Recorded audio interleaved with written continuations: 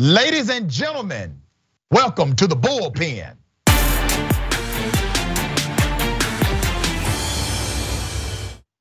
In the Bullpen today, we have Mr. Addison Hosner, commentator, Young Voices, attorney, writer, and mediator, contributes to outlets including the Washington Examiner, Counterpunch, and is a licensed attorney in Florida. Good day, sir, welcome. Hello, doctor, how you doing? Doing quite well, man. Thank you for being on the show. We're gonna talk about the criminal justice system, in particular terms, private prisons. I don't want to presume what you know or believe about those items, so I will give you an opportunity to express your sentiment. All right, so when it comes to private prisons, my personal beliefs on the situation is that it started out as a good idea. We were trying to figure out a way to help the federal government contain all these inmates that were increasing at a rapid percentage. But now it's at a point that's become bloated and I think counterproductive from what the initial objectives were. It's troublesome seeing the recidivism rates compared to what the public prisons are. And so as a whole, I'm in favor of trying to reform the situation, if not outright getting rid of them. On Biden's executive order that he put forth earlier this year. But we can discuss it in more in depth. All right, good stuff, man. So I agree with about 75% of what you said. I don't think it was ever a good idea. That's the part that I disagree with you on. I'm gonna take you back historically to the Constitution, right? So we all say, well, 13th Amendment freed slaves, but it did not. The 13th Amendment actually did not free slaves. What the 13th Amendment did is create prisons, and it created an industry for prison labor, is what the amendment did. And if you read the wording of the amendment, it says very clearly that yes, slavery is abolished except for punishment for crime. So what really happened in the American social justice and criminal justice construct? Well, they figured out a way to arrest people more, in particular, black people, specifically marginalized groups, right? And so now you have this big machine, this big industry known as the prison industrial complex, which has been codified, and the catalyst connects back to the amendment of the Constitution. So I never thought it was a good idea. I always thought the idea should have been reformed. That is the idea. So you had a movement where people were talking more about reform a few decades ago, and we actually had some reform inside of prisons. But private prisons did not have to do the same thing as publicly held prisons did. So what was the reform? Well, the number one deterrent to recidivism is education.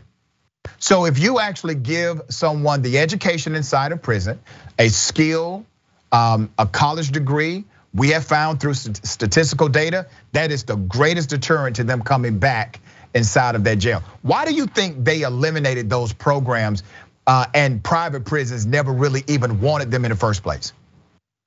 I think a lot of it has to do with trying to cut costs. If we look at the data for private prisons in general, they seem to hire fewer staff, they spend less money to train staff, and then that results into looking like a deficit as far as the expense. So the public, the government can sit here and say, well, we've done what we intended to do, which was to cut costs and house inmates. But the reality is it's had a negative impact on those inmates themselves.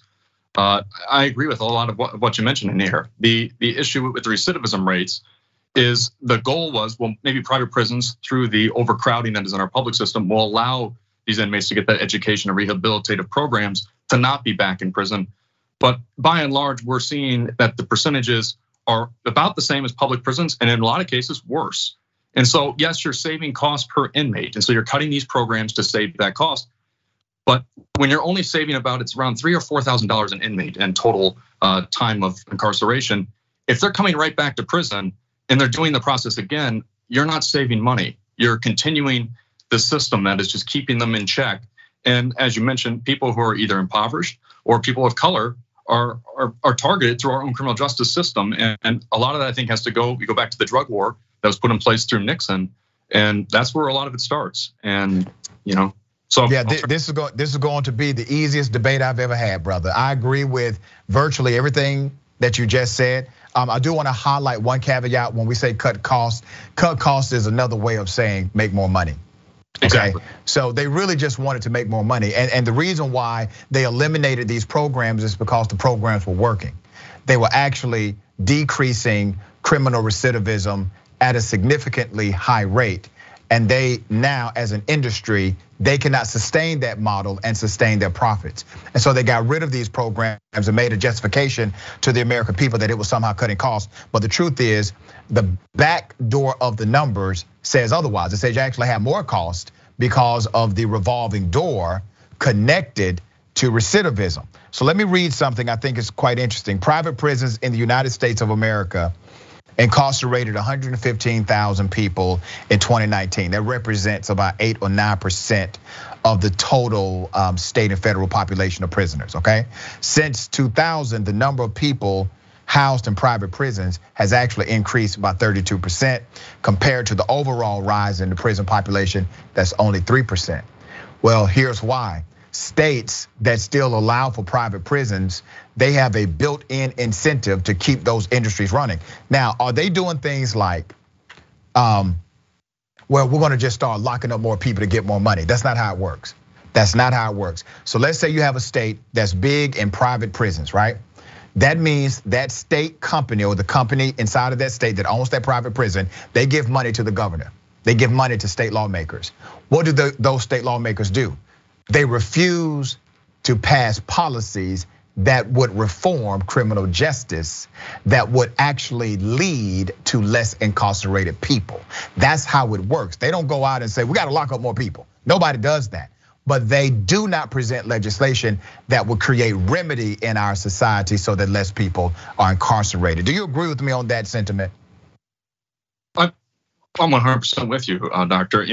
The problem we see is if you look at a lot of these contracts, there's no incentive to actually reduce the incarceration. Yeah. And I think if you want to fix the problem, if the goal is really to keep people out of prison, it's to fix this system of injustice, why don't you incentivize a bonus, perhaps? I'm not for the privatization of prisons. I think it's kind of grotesque when you think about incarceration, making profit on that. That seems un-American to me, in my core. But if you're going to have to privatize it and make profits, since this crony capitalism is what we're all about here, it seems, why not incentivize less incarceration, less use of the private prisons as a way to conserve money, since the taxpayer is losing that money, whether it's going to public or private prisons. And I think that in and of itself would maybe push some of these governors and state legislatures more in line with trying to figure out ways of how we can fix the system itself. Because you have 3 different spectrums within criminal justice. You have the law enforcement, which is the police on the ground. You have the judicial system, which is the attorneys and the judges. And then you finally have the actual legislative side, which is writing the black letter law that is being enforced by the other 2. And right now, there's no incentive for state legislatures to remove these privatized prisons. The prisons have no reason, because there's no incentive for them to want that to occur.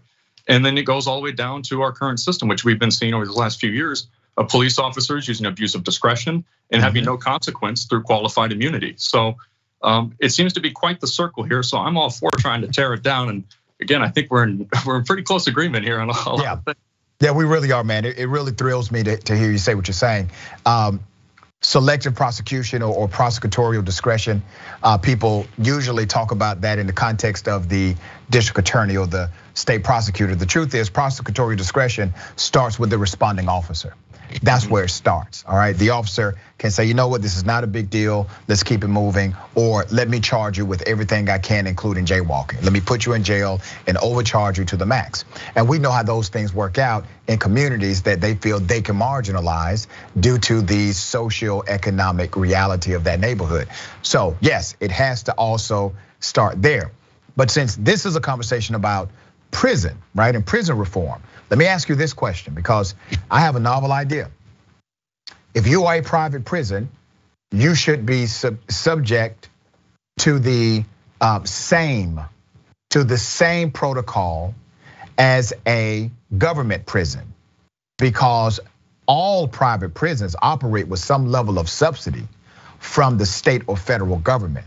So there should be a rule attached to that subsidy or that money. Number 2, make sure that there's a mandate to create educational programs inside of that institution of incarceration. And if they do not, there's a monetary penalty to the point of closing them down. And or 3, just make all of the damn prisons illegal. All of the private prisons against the law. Because you know what? Other industrialized nations that are democracies, guess what they don't have, brother? Private damn prisons. That's a totally ridiculous idea to most of the civilized world or developed nations. Private prisons. But it's something that we do here as normative. What are your thoughts? Again, I'm in agreement with what you're saying. And I think there's something else that's been, a part of this that would assist. And you mentioned the state attorneys and the selective prosecution. Currently right now, the American Bar Association recommends a public defender to only have 150 felony cases at any given moment or 400 misdemeanor cases, which I can tell you as an attorney, just having 400 cases, you're done. There's no way you're able to give the time needed to each one of these. And so to add one more thing, we need to also look into funding and trying to find ways to assist the public defenders and also find ways to make sure that the prosecution team isn't going after certain crimes simply to meet a certain goal that's been placed before them from their own state governments, and to prosecute for things that aren't frivolous. No one should be serving 5 years in jail for possession of half an ounce of marijuana, for example. That's unacceptable in a country that has so many states with legal weed at this point. That goes right into hands. You mentioned the states with private prisons. If I recall, when I was looking at some statistics recently, Georgia is predominantly ahead of any other state in our nation when it comes to privatized prisons and using them. And a lot of the southern states I find are guilty of this as well. There's a few in the north, in the northeast, but I do find that there's an issue with states that typically seem to lean more to the right and or have a pretty verbose, let's just say, individuals who are for them. And the only way to fix that, again, we have to start at the top, and that's going to be the legislative branch.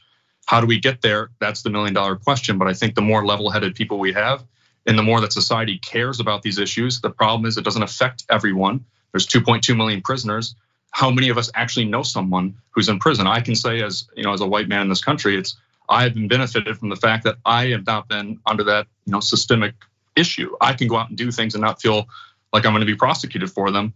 But I know there's many families in the South and in poverty that have family members in prison. So it's getting the right people to care, and it's how do you make that happen? How do you make them feel what those who are under that foot are feeling? And I think until we can find the solution to that, it's gonna be difficult to get the legislation to come around and to get these state governments to provide the funding that you're asking for. Because if that's possible, that's the only way we could potentially save any type of privatized prisons, which I am all for getting rid of them. But again, small steps if we have to put educational programs, rehabilitative programs back in there, and give those prisoners the fair shot that they deserve to not fall back into the victim to becoming incarcerated once again, just a few months down the road. 98% of incarcerated people will actually be free. I want people to remember that.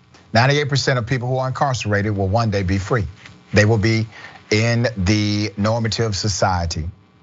And we treat them as if they're not part of our culture or society. You said something really interesting but true. And I know it's your reality, I'm glad you said it. You don't know anybody in prison. I know 11 people in prison that I grew up with.